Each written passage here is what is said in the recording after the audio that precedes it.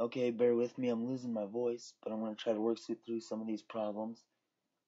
Number 1 says vector A has a magnitude of 31 units and points in the positive y direction.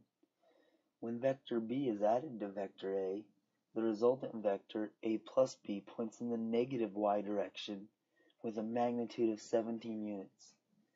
Find the magnitude and direction of vector B. Alright, so we know that when you add vectors together, vector A plus B here is going to equal our resultant vector. And what we know about our resultant vector is that it is in the negative y direction and it's got a magnitude of 17. What we know about vector A is that it's in the positive y direction with a magnitude of 31 units. So what we can do is we can call A positive 31, we can call the resultant vector negative 17, and we can use this to solve for vector B. We can say 31 plus some number B equals negative 17.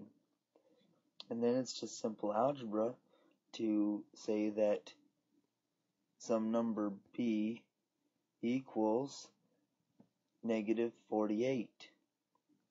But what you want to remember is that negative 48 is telling me two things. It's telling me that it's in the negative y direction with a magnitude of 48. So the magnitude is simply 48, the absolute value. The negative is telling me in what direction it's going, in the negative y direction.